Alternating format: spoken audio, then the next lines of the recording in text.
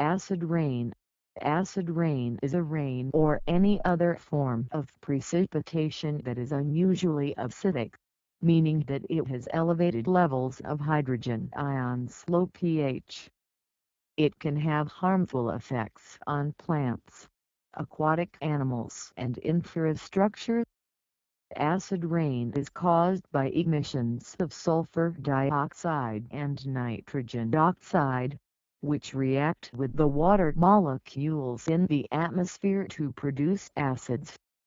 Some governments have made efforts since the 1970s to reduce the release of sulfur dioxide and nitrogen oxide into the atmosphere with positive results. Nitrogen oxides can also be produced naturally by lightning strikes, and sulfur dioxide is produced by volcanic eruptions.